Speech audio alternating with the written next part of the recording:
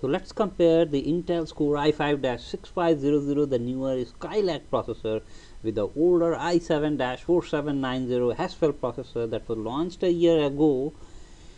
Actually, the Haswell was launched more than 2 years ago, but i7-4790 was a speed bump, and so we have a year-old processor compared with the Skylake processor.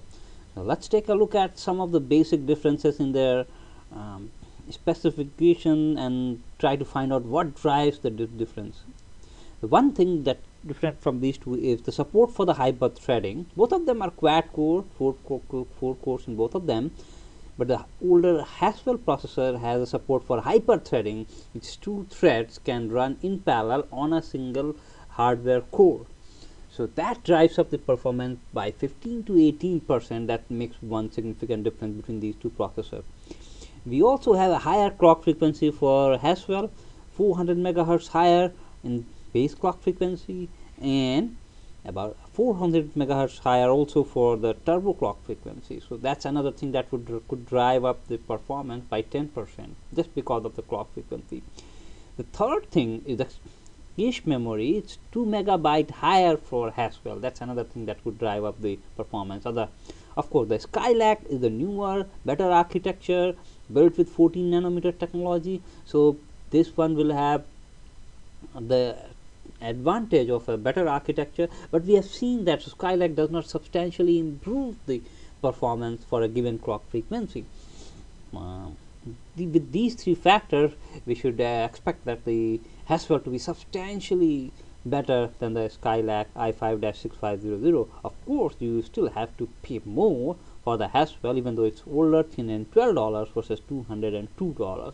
We expect the current prices for the Haswell should go down a little bit. That Intel has not listed here, and we expect it to keep going a little bit, but that will depend upon demand, the inventory. If they have too much pile of inventory, that can drive down its cost. So let's take a look at this benchmark score. We have older i7-4790 at 10,042 versus the i5-6500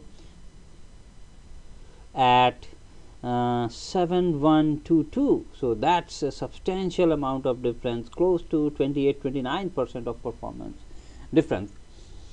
We will take a look at some of the more things that are difference between these two, and one of them is the support for the newer DDR4 memory, which works at 1.2 volt versus DDR3 memory in Haswell that works at 1.5 volt. That will make more power efficient, not very significant for desktop, but something you would like to consider. DDR4 has the same performance as DDR3 as of now. In future, it may become slightly better as the technology matures. Other than that, we also have an integrated graphic that's improved slightly from HD Graphics 4600 to HD Graphics 530. We also have the support for higher memory resolution for the display that you can take advantage of. It's same for HDMI 1.4, but DP resolution is slightly higher support for this. I hope this review is helpful for you. Thanks for taking a look.